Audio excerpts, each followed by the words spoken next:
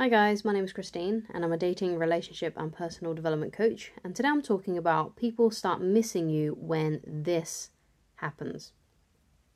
So if you're trying to attract someone back into your life, if you're trying to maybe even see who your people are, because sometimes we can have a lot of fake people around us. It could be like fake people that are faking interest in us romantically, it could be fake friends, it could even be family members that don't really care about us.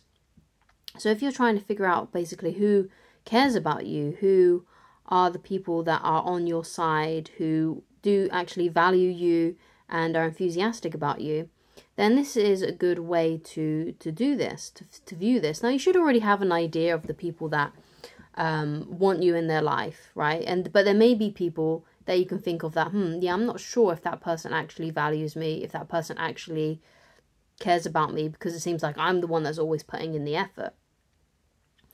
So this is also a good way to attract an ex back as well, as an ex that does actually still care about you and still has feelings for you. So people tend to start missing you when you have actually put your foot down over a certain situation and have sort of left them, right? Walked away from them, gone into no contact with them, okay? And they start to miss you when they realize that you are serious about walking away from them. And now they have to be the one that pursues you, that offers that olive branch if it's sort of like a friend or a family member, to try and reconnect things, to try and solve the problem. So obviously you only want to do this with people that you actually have an issue with, that or you think has an issue with you. You don't just go around doing this with people who you're just kind of testing because you want to see how they feel about you, and you're kind of using it in a manipulative way, because this can be used in a very manipulative way if used in, in the wrong terms, right? Because so you got to have the right intentions, right, when you walk away from someone. If you're just doing it because you want to see how someone feels about you, but they've not really done anything wrong to make you see that they've disrespected you or don't like you, right? You have to use this in a very good way, right, and with good intentions. So, for example, like a good intention would be, let's say you've got a family member that has always belittled you, makes you feel small. They say they've always got something negative to say and they're always putting you down. So let's say you go to them and you've got, things that you're really excited about in your life, and they dismiss it, or they say that you're stupid, or, they're just mean to you, right? And you should have an idea of who those kinds of people are. It may not be a family member, it could be a friend. But let's say you've got a friend like that or a family member like that in your life who belittles you in that way. You can say to them, look, I don't really like the way that you make me feel when you say this to me. I don't really like the way that it makes me feel when you treat me in this way.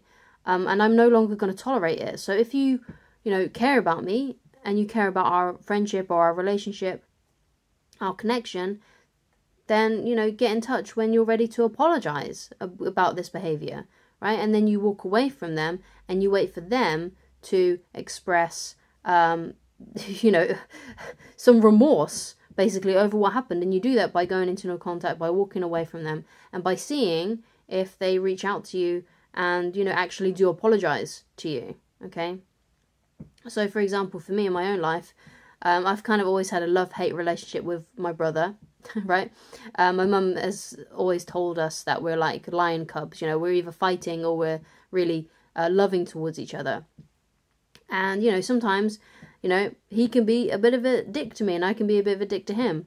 But usually we always come back to each other, even if we do have a spat, and we apologize in our own little way. Sometimes it may not actually be a proper apology, like, a worded one. It could be something simple as offering a gift, or I remember once he upset me and he gave me a kiss on the head. That's how I know that there's that there. So you may not actually get like a worded apology, unless that's what you state. Like if you say to someone, like, this is the way I want you to apologize to me, then maybe that will work for you. But that's how you know, basically, right? Because if someone really is genuine about their feelings for you, they will come back into your life. They will try and make the effort. They will try to offer that olive branch in some shape or form. Someone that doesn't care about you, that doesn't value you, will not do those things. They will either the connection will just stop with them. You will no longer speak to each other again properly, or they will say something like, well, they'll just continue to behave the way that they've always behaved. They will not change their behavior. Because that's the true sign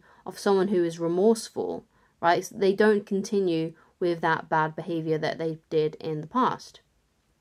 Okay, so that's when you'll realize that people start missing you. When you've walked away from them, if they start coming back into your life, if they're offering those olive branches, if they're apologizing to you for the way that they treated you, that's how you know.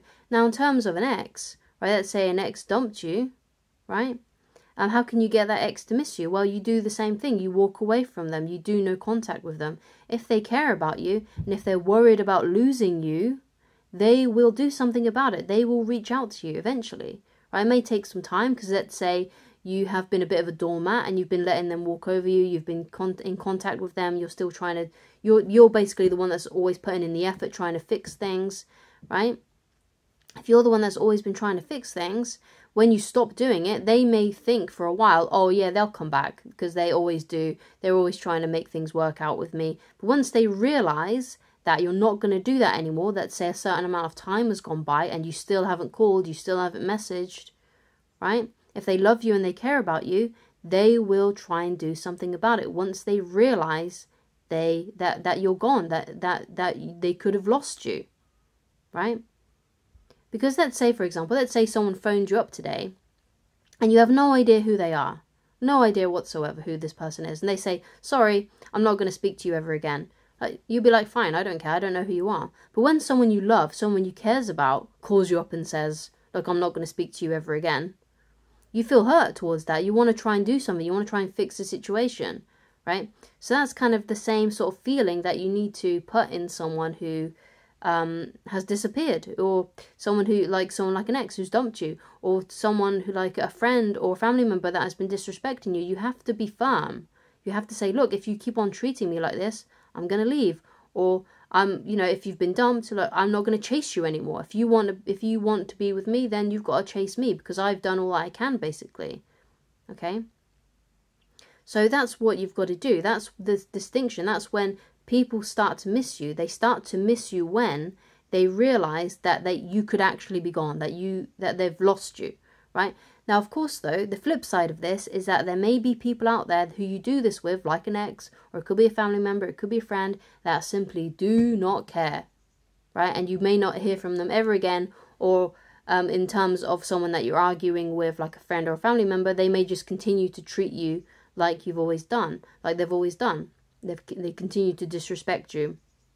So what happens then if you do have a friend or a family member that continues to disrespect them, to disrespect you once you've put your foot down? What do? Well, you measure the distance. You realize that, okay, this person isn't going to change. They're not going to change the way that they act towards me. So what I'm going to do is I'm going to spend less time with that person, if possible. Or as often as possible, I'm going to spend less time with them. Or if it's a friend, you might actually be able to cut them out of your life completely. Obviously, you might not be able to do that with some family members, but there could be some family members that you can completely cut out of your life and never speak to again. That's perfectly possible. Okay, so that's the idea. People start missing you when they realize that they've lost you, okay? Or that they could have lost you. And that's when they start to chase you. That's when they start to pursue you. That's when they start offering that olive branch to try and fix things. So that's a very important distinction that you need to make. But it all comes from self-respect. You've got to have that fortitude. You really do have to have that that fortitude to put your foot down and not be a doormat anymore. Okay, because if you're letting people walk all over you, then you're going to continue to be disrespected and used, and basically always be the loser in that situation. Okay, so thank you so much for watching. If you'd like to get in touch with me personally and you'd like coaching with me, then please go to www.christineloveridge.com, and I shall talk to you again very soon. Goodbye, guys.